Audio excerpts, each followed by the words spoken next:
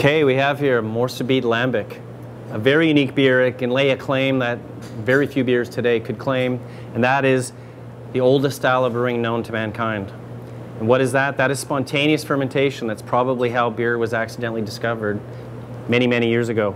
So spontaneous fermentation necessitates open fermentation to the air, and this would be a beer from the Zen Valley of Brussels, where the indigenous yeast strain, as everyone knows, is Brettanomyces lambicus, and hence the name lambic for short.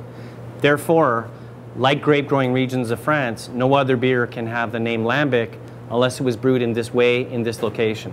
So that's a little bit about the style background, and that's quite a unique and strong claim.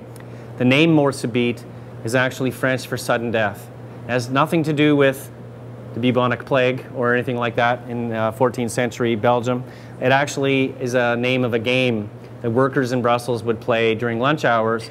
It was a dice game, and he was holding the dice basically at 1 o'clock. That was sudden death, basically, something like that.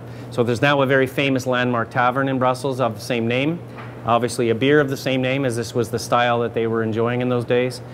But as for the beer itself, what you're going to get is you're going to get almost a sourness, a very fresh, crisp, tongue-cleansing sort of sourness to it. That's very crisp and refreshing. It is aged in oak after the open fermentation, and often it would be they would put fruit in the cask as well to take the edge off the sourness. The sourness comes from the yeast strain. They would use fruit to take the edge off or spice the beer, and they do blend this beer by human taste. So what you find in the cork top 375 ml bottle of either Mort Subite Creek or Mort Subite Framboise, which is raspberry of course, this is the style of beer, lambic, and it's a very special style.